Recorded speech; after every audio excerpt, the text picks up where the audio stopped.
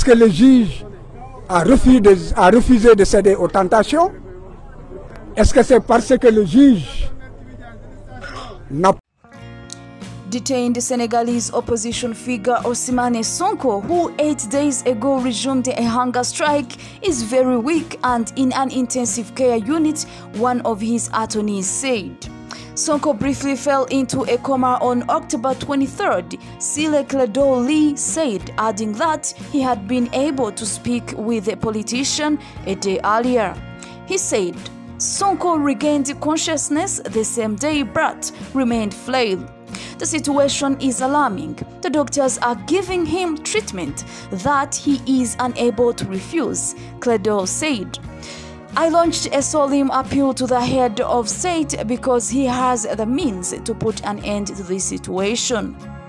Ousmane Sonko, who intends to contest the presidential election in February, has accused President Macky Sall of using legal procedures to torpedo his political career, an accusation the president denies. Sonko has faced a series of legal battles over the past 2 years.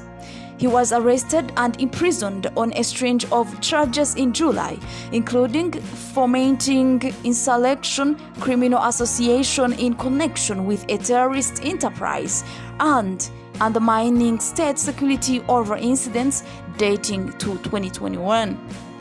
He began a hunger strike on July 30th but called it off on September 2nd at the request of influential religious leaders, according to people close to him. He had already been admitted to an intensive care unit in August but resumed the strike on October 17th. In May, he was handed a 6-month suspended sentence in a defamation case.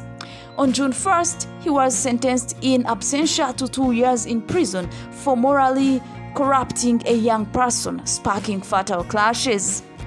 His name was removed from the electoral list following that conviction. A judge last week ruled against his removal from the list, but it is still not guaranteed that he will be able to run next year. The General Directorate of Elections has refused to issue him sponsorship forms, urging that the judge's decision was not final. Sall announced in July that he would not seek a third term, which many urged would have been unconstitutional. Thank you so much for watching. Peace.